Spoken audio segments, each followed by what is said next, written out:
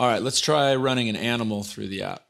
Here we have a really nice photo of a lion. Details mostly on the face. The hair tends to blur out a little bit, but that's kind of nice. So let's crop out some of this background. Don't need all of it for this tattoo. So let's click load.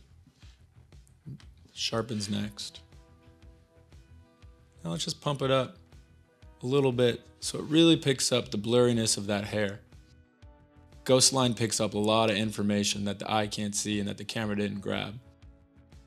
This is a good way to generate a sharper stencil with more detail.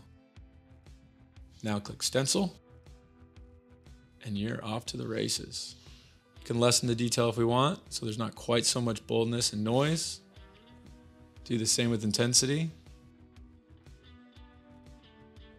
Get it to a point where you like your stencil.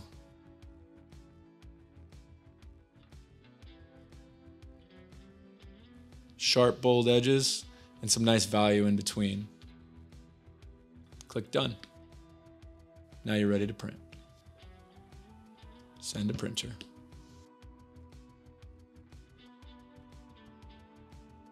Now you can see how well Ghostline prints. Super detailed, super busy hair, and fine details in the whiskers, the nose, the eyes, all of the tufted fur on his forehead.